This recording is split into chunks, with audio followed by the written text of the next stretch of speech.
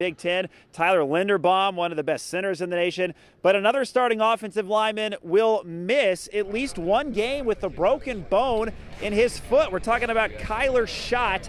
He was back home last week in Coggin, Iowa. That's north of Cedar Rapids when he was working at the family farm. Yeah, I was just back home doing some farm work, helping my dad out, and jumped down off a stack of hay bales and didn't go my way and broke something in my foot. I knew right away. Had the same injury on my other foot a couple years ago, and so I knew what it felt like. And I think he's the first guy, at least in 23 years I can remember, that got injured baling hay. He's probably going to miss some playing time early in the season. I mean, stuff happens, and no matter how you respond to it, that's what really matters.